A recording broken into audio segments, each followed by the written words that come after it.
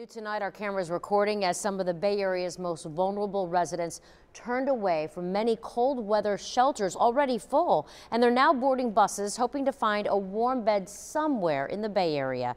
ABC Action News reporter Ryan Smith live downtown with people helping the homeless stay warm. Ryan? Well, as these temperatures drop overnight, guys, the demand for safe shelter grows. Tampa's Salvation Army shelter right here behind us at capacity tonight, and we've learned staff are still inside working at this very hour to find warm places for those in need. It's definitely cold.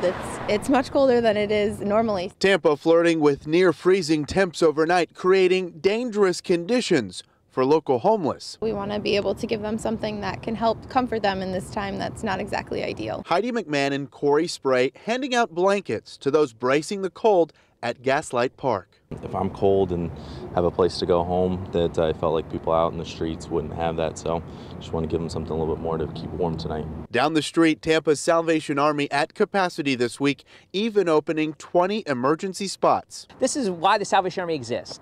We are there for people when they're in need, even if that means that they're in need because they're cold, because they're not safe on the street. The shelter had to turn more than a dozen people away, but we found out they are going to area churches and community centers. You know, trying to figure out a place to stay, trying to figure out how I'm going to make ends meet. Christopher Leach at the shelter tonight, thankful he's out of the cold. I came here right away, and they took me in, and it's probably the greatest decision I ever made.